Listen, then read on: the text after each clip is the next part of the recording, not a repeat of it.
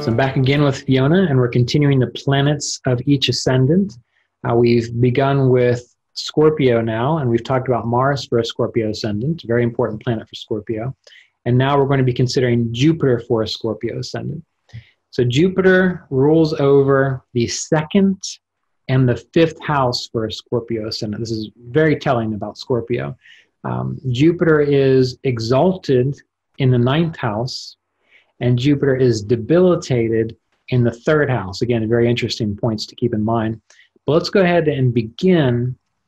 Let's find out what Fiona's thoughts are on what does it tell us about how Jupiter works for a Scorpio ascendant due to the fact that it rules the second house and the fifth house for Scorpio. Yes. What are your thoughts there, Fiona?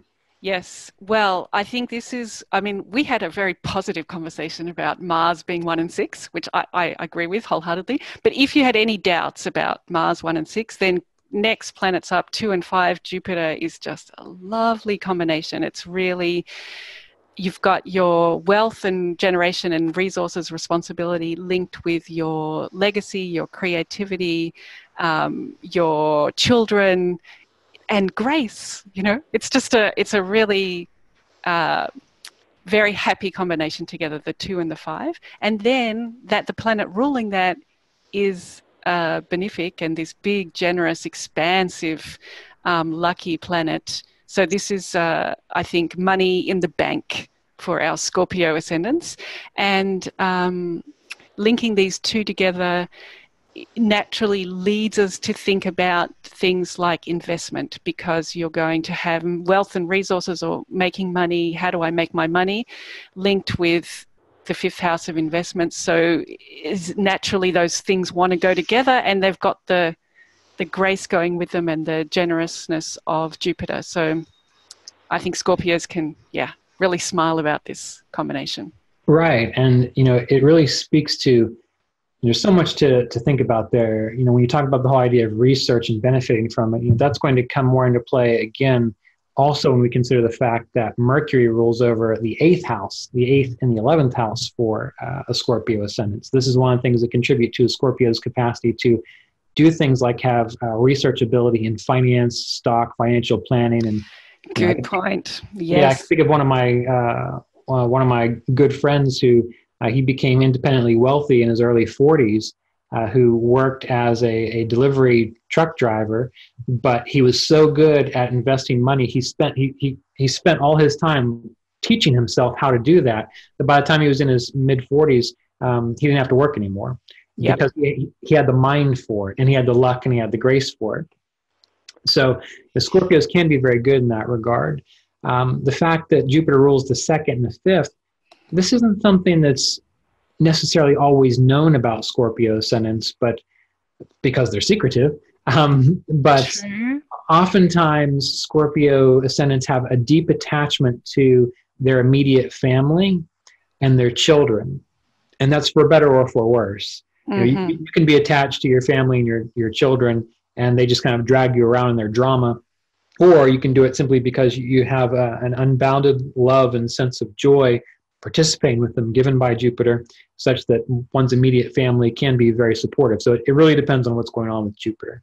Yes. And actually, the other thing we didn't mention just by these placements is that they're in two beautifully kind of spiritual houses as well. They're in Sagittarius and Pisces. Mm-hmm. And the fifth house is the intellect, and the second house is the speech. So we're going to have this ability to speak about philosophical or spiritual matters in a way that, is very, people love to hear, or that it draws people in, or that, it's expansive. It feels like we want to keep going in that direction. So, which is, again, we didn't necessarily talk too much about the secretive in the 1-6, but perhaps there is like this inner research experience going on and it's not articulated necessarily by Mars, but right next door in the second house and the fifth house is this ability to connect with people around this intellectualization of spirituality and philosophy.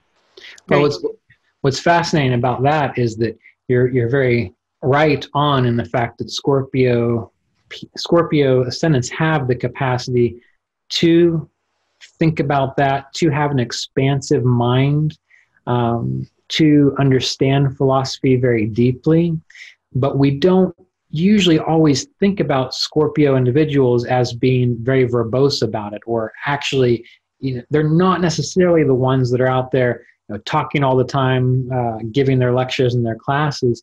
And we can blame it on Scorpio because it's Scorpio, and we say, oh, well, Scorpio's secretive. But again, this is another example of how understanding the rest of the planets shows us how an ascendant works. Jupiter, I believe, if I recall correctly, it's from Jaimini Sutras. When they talk about Scorpio, they refer to him as one who doesn't speak much. Aha. So even though there's all this wisdom there, Jupiter really doesn't talk a whole lot. And the reason that's the case is because real wisdom is actually silent. So true. And so it's not that there's not that expansive understanding. It's that you can't have expansive understanding so long as you are defining things and you're holding things into concepts, which is what words do. So the Jupiterian mind understands but doesn't say much. Number one, because it knows that some things cannot be communicated through words. Number two, it just doesn't. The talking is not necessarily its obvious function there. So it's not common that you'll find a Scorpio ascendant who does talk a lot, even though they do have the capacity to do it, and they will tend to be able to do it when they're with people that they feel very close to, that they feel can actually grasp and sort of resonate with what they need to share. So it's a very important. I'm glad you brought that up. Yeah. Yeah. And so now let's move on to this idea of the fact that Jupiter is debilitated in the third house. So that's, it's another one of those interesting dichotomies because Mars is exalted there, but we have the second Lord debilitated in the third. What does that tell you? Or what are your thoughts on that, Fiona? Yeah, exactly. I don't know what it tells me. These are my thoughts. I think what it says is that it's because it's confusing to hell. It's confusing as hell to me. So I want someone else to know. That's right. Great. Good. Well, let's strap in. Good luck. I think what this is about is, Jupiter is a planet of contentment, right? That's the type of happiness that Jupiter is about, and that goes so well in Cancer, which has that heart center and that security and safety of that Cancer energy.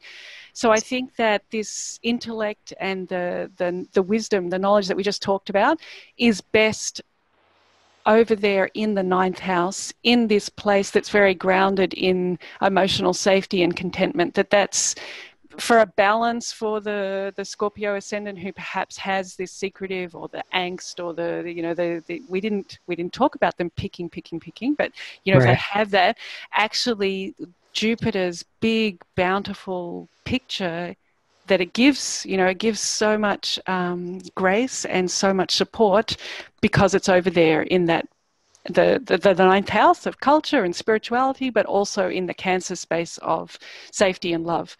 And so then I think for me that then contrasts that Jupiter's not going to work so well in the grit and grind of Capricorn, of the rubbing your face in the dirt of what life is about, is maybe a bit depressing for Scorpio ascendant and takes that Jupiter bountifulness really down. Right. And I love that you used the word contentment multiple times there because, when we think about Jupiter is our sense of happiness. And when you have to define your happiness, like the third house is a house of thinking and also doing. Remember when we think back to the Rashis and signs class from year one of the astrological apprenticeship program, the sign number 3, it's like flying apart. You have house number 1, sign number 1, which is about, I exist. Sign number 2, which is I can provide for myself. Sign 3 is once we have that sense of safety from sign 2, now we can go in all these different directions and explore. Well, when you take a sense of happiness and you define it by the mind and you define it by this need to do things and be active, well, essentially what you're doing is throwing apart one's capacity for happiness.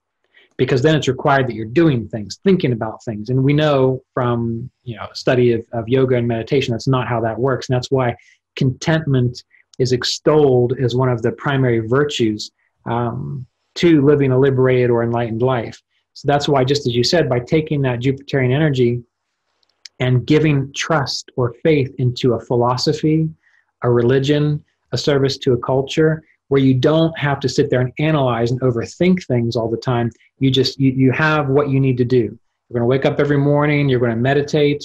From there, you're going to go do your work as a sense of service. After that, you're going to come home and you're going to attend to your family, and you're going to meditate again. You're going to read some scriptures. You're going to read something that's inspirational for you, and you're going to understand that by doing this helps to keep you in a state of contentment because you're not overdoing it. So I think when we consider this fact that Jupiter is debilitated in the third and exalted in the ninth, that's one of the reasons why. But you added that extra layer, which is really helpful, of seeing how Capricorn contributes to that by its nature, and how Cancer contributes to that by its own nature as well. So it's very good. All right. One of the other interesting things, final thoughts about the second and fifth Lord being exalted and debilitated, is the idea that when you take the second and fifth Lord and you debilitate it in the third, that shows the Scorpio Ascendant, where we start to get this idea of picking coming in and causing difficulty, because then they start to overthink and overanalyze their relationship with their family. They start to overthink and overanalyze their creative capacity, or how their children are doing in life. And so then family starts to get twisted and warped into a state of unhappiness, versus if we have that second and fifth Lord energy with the idea of it being in the ninth, of being more open and receptive and trusting and respectful of the choices that our individual family members make. That's where a greater sense of contentment and peace comes for the Scorpio Ascendant, I think.